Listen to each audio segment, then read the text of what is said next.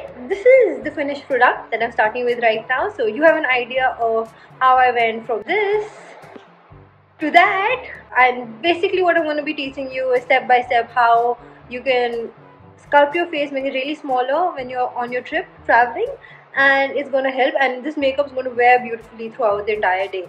There's less powder to no powder, and let's start. Okay, let's start. So basically what I'm doing is that I am gonna recreate what I did in Barcelona. That was to chisel out my face, because when we were on that trip, I don't know how, I got an allergy, and I just didn't get a normal allergy. It really fucked with me really bad. Yeah, my face swelled up like 10 sizes. I'm exaggerating obviously, but it was really big, like it was huge, and I was not comfortable with that look at all. So I contoured the crap out of my face, which is something that I rarely do, if ever. Get your hair back for this one, because it's gonna be a doozy. Now we start with contouring. Surprise, surprise! I have this contour stick from Nisha, which I actually really like. It's pretty cool tone if you want to see the color, and it looks nice on my skin. Anyway, so what I did was, now when you have your hair back, you're going to see there's a natural line that falls, especially from this side, because you can see the shadow.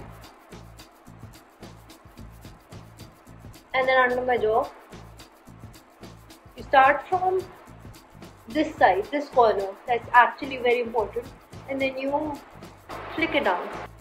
It actually smells like Barcelona in my head now. Then when you reach the bottom of your chin, in order to make it recede further, go slightly above the chin area, very slightly. And then, like you see this part, this entire area, you need to cover it.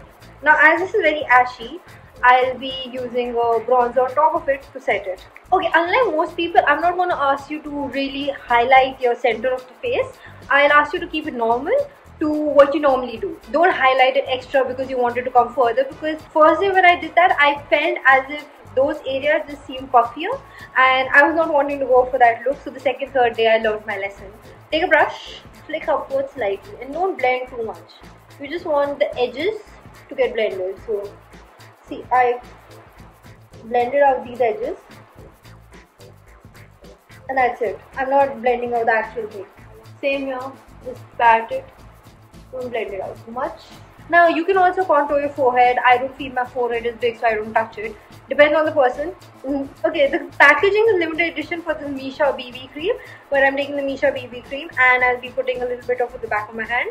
Now I'm going to take the sponge, and I'm going to pick up some product that's left on the back of my hand, and I'll start bouncing it in and on top. Now see, if I would have covered the blending, now see, it's looking pretty natural because it's from underneath our skin, and that's how it should look and should be. Now you take whatever's remaining on your sponge, and then you lightly dab over your jaw area. Now I'll actually give you an advice. Do not use highlighter. Boom! That's one thing you don't want to use. No highlighter underneath or over. Nothing. Now what you're going to do is, okay, I'm not going to be using concealer, because what I noticed during the trip when my face was... I don't want to be using concealer, because when I did that, when my face was puffy during the trip, I realized that, oh, you know what? Concealer is actually showing that my face is puffier because my cheeks are looking like this big. Alright, so I avoided using a brightening concealer, and right now don't you feel like I need to conceal? Yeah. I mean, I still do it, but some of you might complain later on. Okay, I'm using the Flower Beauty concealer in shade light, and I'm using a very light amount of light. And I'm actually just concentrating it where my under eye bag is, like just this area. Okay, now setting your face with powder. I didn't do that on the trip. I'm sorry, I didn't set my face with powder during the trip.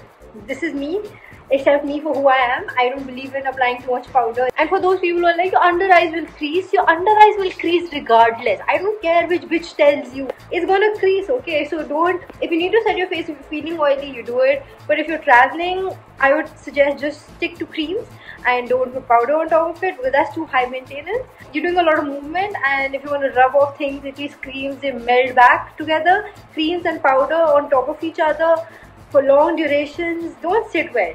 I'm taking my Bahama Mama bronzer in the only shade it comes in, because that's how they roll.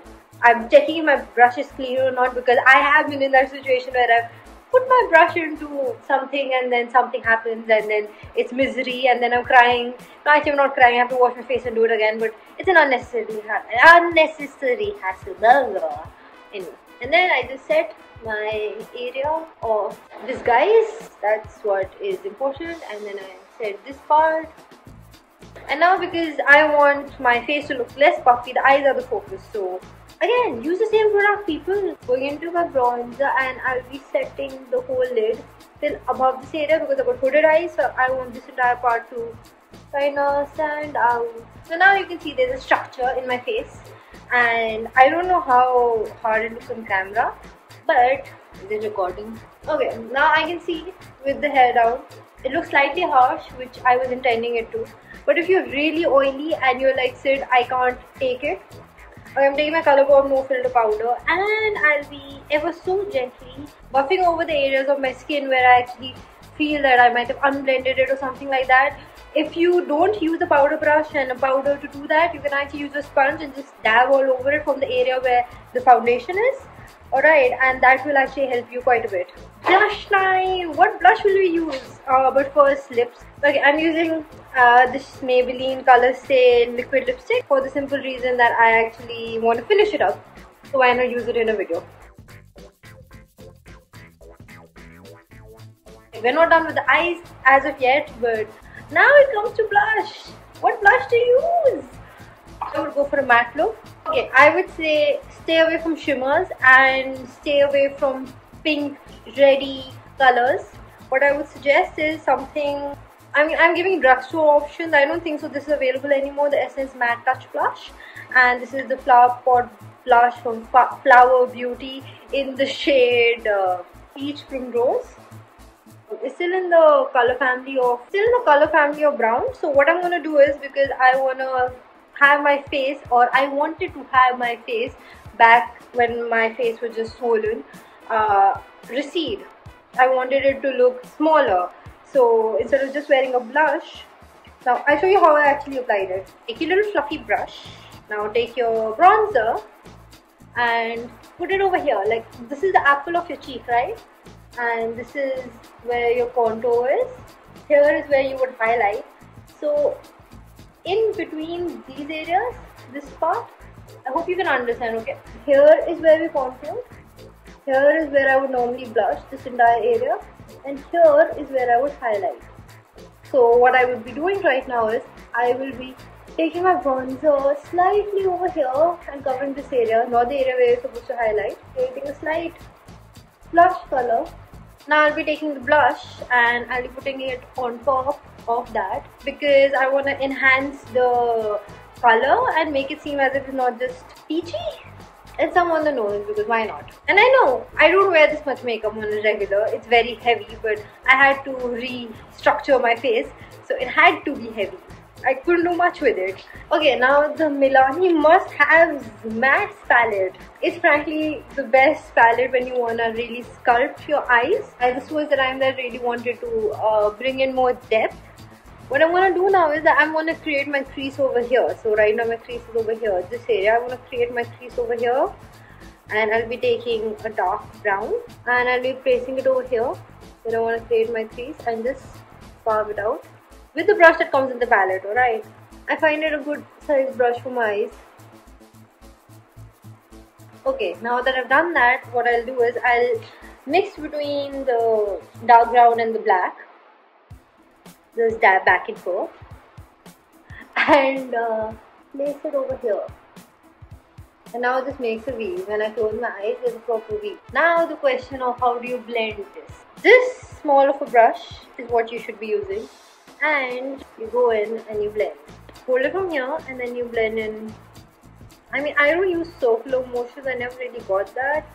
But now once the top part is blended, go back and forth between the bottom. Now I'm taking the bronzer that I put on my eyelid and I'm cleaning it up in a way to help the eyelid look better. Now you use that to help blend the bronzer that you added on top even more. So sometimes you need more powder to blend powder. Now, to be very honest, I did not apply mascara during the whole trip because I did actually for a few days, but it just felt slightly more and more unnecessary as the days went on. So I was like, mascara free, sculpting my eyes, living my best life. That's it for today. Subscribe to my YouTube and my Instagram, and if you find @Sidhikka anywhere, it's me usually. So, and I don't want my cheeks to look bigger. I don't want